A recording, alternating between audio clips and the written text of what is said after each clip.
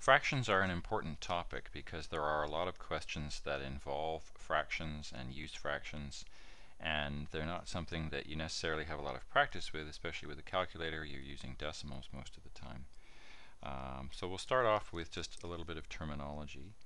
The number on the top of the bar is called the numerator, and the number on the bottom is called the denominator. And really there's a link between everyday language and these terms. The numerator is just the number of whatever denomination you have. And so for this example, for instance, 3/4, you can think of this as really 3 coins, right? A coin called a quarter is 25 cents. It's a quarter of a dollar. If you have 3 of them, you have 3/4 of a dollar, 75 cents. And so there's this link between the terms and everyday language, and I think this really helps make fractions a little bit easier. Similarly, the denominator can't be 0. You can divide up a dollar into 4 units, 5 units, 10 units. If you divide it up into 10 units, you have 10 cents a piece. You'd call them a dime. Can't divide it up into 0 units, though. That doesn't make any sense. Now, equivalent fractions are just fractions that are equivalent to the same amount, but they look different. So, as an example, we have 1/4. And you can write that in an infinite number of ways. 2/8 is an example, 3/12, 4/16. We could write it as 10/40. Could write it as 25/100. There's literally an infinite number of ways. So how do you generate new fractions or equivalent fractions? What you're really doing, and we haven't introduced multiplication yet or gone over multiplication yet, but hopefully it's not too rusty for you, is we're taking a fraction like 3/5, for instance, and we're multiplying it by a version of 1. So let's say we multiply it by 2/2. Now we know anything divided by itself is equal to 1, so I'm not changing it here. It's the same value. And what do we end up with? The numerator is simply 3 times 2, which is 6. The denominator is 5 times 2, which is 10. So in that way, we've created a fraction that looks different. The numerator is different, the denominator is different, but it has exactly the same value. And creating equivalent fractions is really important when we get to adding and subtracting fractions, which in general is a little trickier than multiplying and dividing fractions. Now there's another issue that comes up, and that is mixed fractions and common fractions. Common fractions are fractions where you simply have a numerator and a denominator.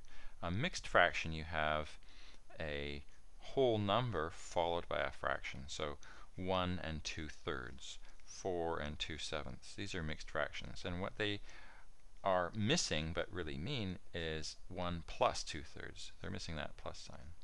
Now, how do you convert a mixed fraction to a common fraction? Well, 1, and again, we'll go over this a little bit more detail when we get into adding.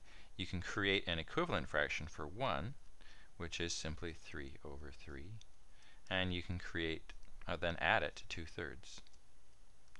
And you need to have a common denominator when you're adding fractions. It's a bit like adding coins. Right? If you can add up a certain number of quarters or a certain number of dimes, but you wouldn't just say I have 7 dimes and quarters. That doesn't make any sense. So here we end up with 5/3. Now you may find little shortcuts for coming up with this. One way is to take the 1, multiply it by the 3, and add it to the 2 on the top. So in that way, 1 times 3 plus 2 gives you 5, and that's how you get the numerator. The denominator stays the same, 3. Okay, so let's try that again both ways.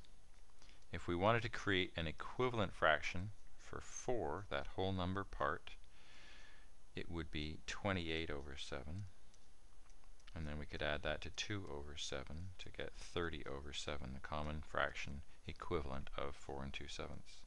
So again, where did that 30 come from? Well, I took the whole number part, 4, and I multiplied it by the denominator 7, and then I added that numerator 2 to get 30. So I was multiplying this whole number by the denominator 7 and then adding it to 2. Going in the opposite direction from a common fraction to a mixed fraction, we have to do a division, but instead of thinking of a decimal division where you're going to get a whole number followed by a decimal, you only want to focus on the whole number. So 13 divided by 4, you can ask yourself how many times does 4 go into 13, or you can do an approximate division. 13 divided by 4 is 3, because 3 times 4 is 12. So you're looking for a number that is less than the actual quotient, so that you get the whole number part. So we know that the whole number part starts with 3. So how many times does 4 go into 13? Goes in 3 times. When you take the 3 and you multiply it by 4, you get 12. So you still have one part left over. So 3 1/4. Let's try that again for 17 over 5. Ask yourself how many times 5 goes into 17. Goes in roughly 3 times, a little bit more than 3, because 3 times 5 is 15. So again, we have a whole number part of 3.